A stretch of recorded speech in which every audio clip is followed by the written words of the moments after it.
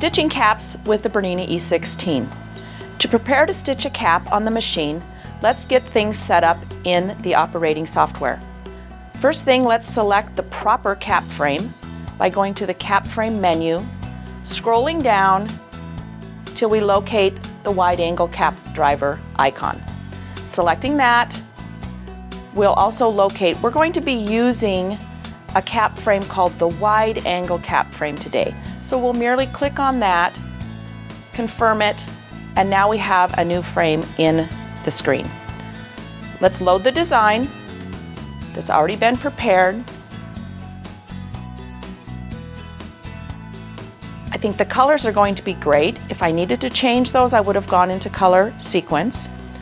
We're going to go ahead and rotate the cap design, however, because at this moment in time it would stitch upside down on our cap.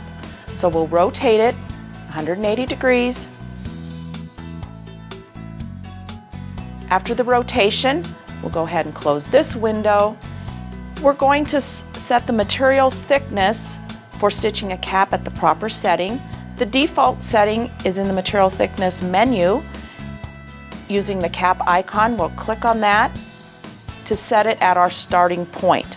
Now with the caps that we'll be stitching today, I'm going to reduce that material thickness by about 2 points to a 5. Next adjustment that needs to be made is to the speed.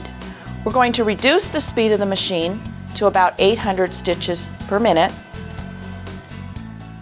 Now everything in our BERNINA operating system is set up and ready for stitching a cap.